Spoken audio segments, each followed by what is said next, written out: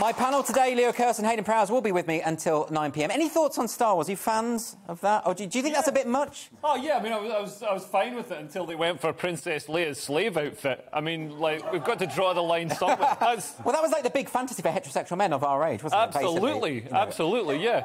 And, yeah, I mean, I think it's ridiculous for 5 academics in the Scientific American to be picking apart, you know, Jedi, which means justice, equality, diversity and inclusion, when they haven't even cured cancer yet. No. Like, come on, science. It's interesting, though, like... Cure cancer, and then you can deal with this stuff.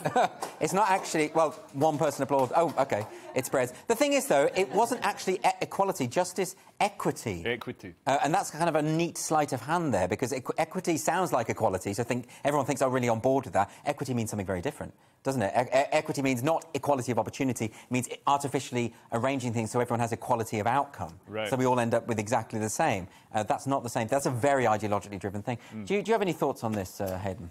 I'd just like to correct you on one thing first of all. The Darth Vader wasn't voiced. Darth Vader was voiced by David Prowse.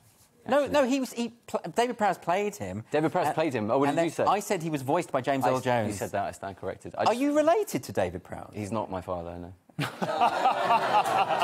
Very good. That was so long and boring. You had to say it. Stuart in a terrible You had to say that. That's the only reason. This reads like satire. I couldn't believe it was real. It's incredible. And also, the Jedi were incredibly effective at stopping the Galactic Empire. Whereas if you took today's social justice warriors, they'd be like gluing themselves to the Death Star and writing a petition signed by 1 million Ewoks and Greta Thunberg to Darth Vader to say, please don't blow up our planet, which wouldn't have been that effective. So wouldn't have worked. Yeah. No, I think you're absolutely right. It does read like something that someone has made up. But it's the sort of things we used to joke about, and now it's all coming true. And like I say, I wouldn't care if it was activists online. I care because it's a Scientific American.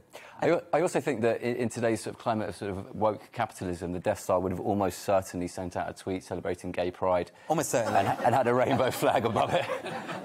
They would have been rainbow washed, absolutely. But what do we make of this idea of gaslighting? That when Jedis do their mind trick, they're gaslighting. You know, so gaslighting is this term that activists use. Gaslighting, it comes from the film Gaslight from the 1930s, and the idea is that you know, in that film, basically, the husband is he's dimming the lights all the time, and then when his wife says, "Is it getting dark?" he says, "No, that's just your mind." So it's basically that's how you drive people mad, by denying observable reality. But it's very green to do that.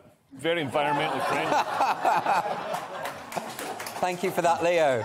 It's also apparently Jedi mind tricks are gaslighting as well. So that's, I mean, I can't imagine. I can't see when that has ever been used.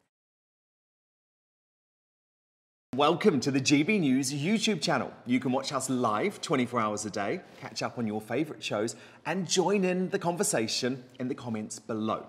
Don't forget to subscribe and you'll never miss any of our exclusive content.